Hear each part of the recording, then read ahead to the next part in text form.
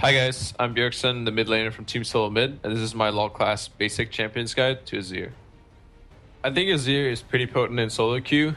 He has a really strong laning phase that can easily snowball, and he's just really dominant throughout the game. The only real problems with Azir is that without his E, he's pretty immobile. He's vulnerable to ganks, and he's vulnerable to getting jumped and getting roamed on and things like that. So I think if you play it really good and control Azir, you can definitely dominate the game. So I think he's a good pickup.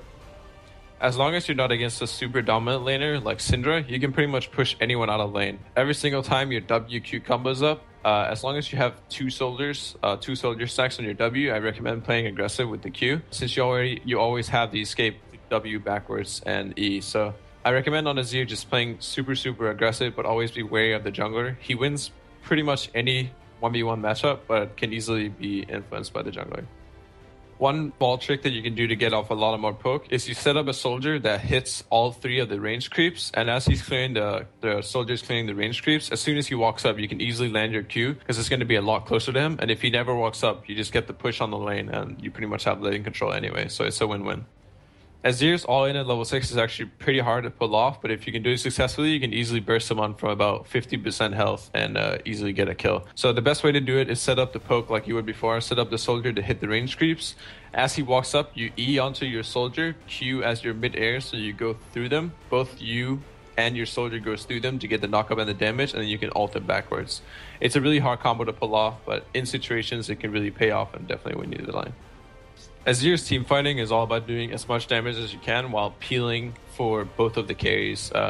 You pretty much only want to use your ult defensively unless you're against a very specific comp and have Zonias and things like that. So I recommend just playing it really safe, standing in the backline, doing as much damage as you can with your soldiers.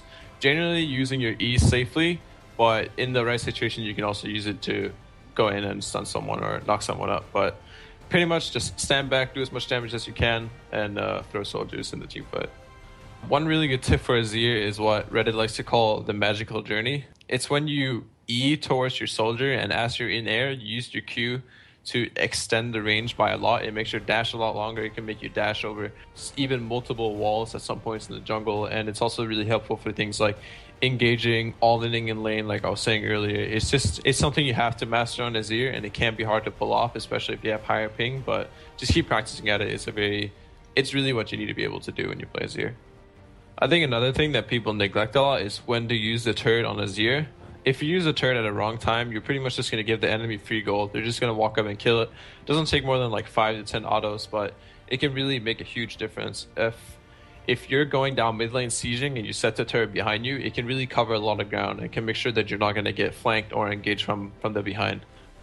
For the Azir runes, I generally run Magic Pen Reds, HP Scaling Yellows, CDR Scaling Blues, and AP Quints.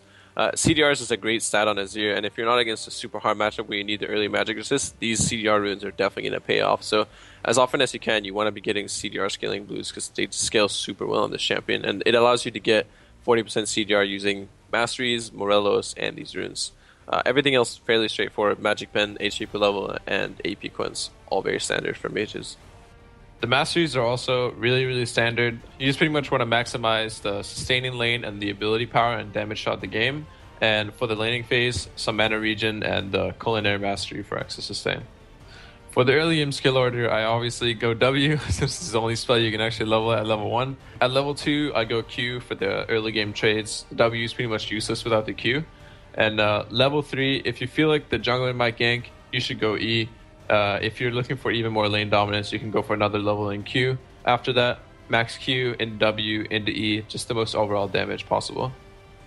On Azir, I usually run Heal or Barrier and the occasional Exhaust. Azir already has amazing damage output, and all he really needs is to be able to survive longer. Every single second you live longer, you do a lot more damage. So focus on having the defensive summoners, and if you're against a heavy burster, Barrier might be the way to go. For the C item build, you pretty much always want to be starting with Doran's Ring because you do have a lot of lane control early, and it helps you get the early push for the level 2. After Doran's, you want to get Morelos or Athenes as soon as possible. Generally Morelos where you get the Phoenix Codex first, but if you're in a hard matchup where you need the MR, say an assassin like LeBlanc or Fizz, you can go for the Athenes. After Morello, there's a couple different choices you can go. You can go Deathcap or Voice Staff for straight damage. Some people prefer Ludens right after Morello. It's really up to what you like. If they have heavy magic damage, you can go for Abyssal if you're going more close range against the magic damage champions, and you can go Zanyas if they have a lot of physical damage. But in the end, you pretty much want to mix between all these items, and the way you build them depends on the game. Thanks for watching. You can check out my other guys at lolclass.com, and if you have any questions, you can always tweet at me at Bjergsen. One of the most important thing for AP Kog'Maw rookie players is that they tend to go out of mana really fast. Kill him. The sustained damage output from Cassiopeia is insane. As long